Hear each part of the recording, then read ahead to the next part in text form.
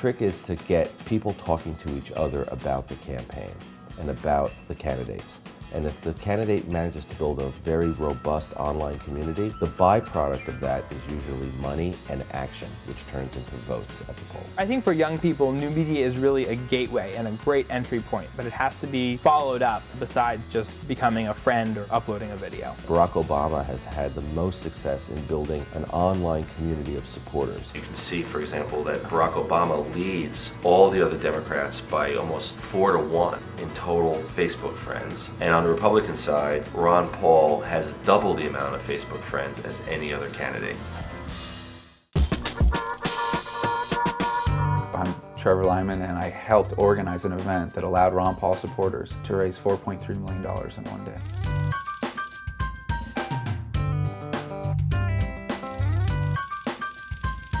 Ron Paul decided early in his campaign that he was going to be transparent in the way in which he was collecting money. What that did was create a very positive feedback loop. A recent donor, Christian Wolfhart of Killeen, Texas. Ron Paul put this flash counter that gives you a live update of how much money is raised. So every time someone makes a donation, the ticker goes up. People will start watching the money go up and get excited, and you know what, okay, I'll donate. Just sort of spreads. The holy grail in online politics is to figure out how to convert online enthusiasm into offline action. You can have hundreds of thousands of MySpace friends. If people don't go to the polls on election day, it doesn't mean anything. What I find really interesting is that there's certain candidates that people just overwhelmingly online seem to respond to. And I'm not sure if it's that candidate doing a better job of engaging those people, or it's that the people that tend to favor that candidate are just more prone to be online and understand how the technology works. We had people who gave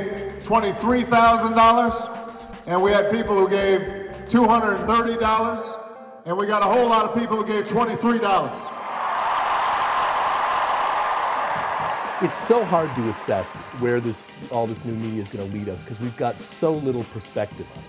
Where television was in 1946 is where we are with internet video right now, which it's right at the start. I've talked to a lot of the people from these various campaigns who run their new media efforts, and they'll be the first to tell you they're learning on the job. In future elections, it's going to be pretty clear that the 2008 election will be thought of as the benchmark that changed all elections forever. Just the way the 1960 presidential debate between Nixon and Kennedy changed the way people thought of television and politics. My God, they got on there now.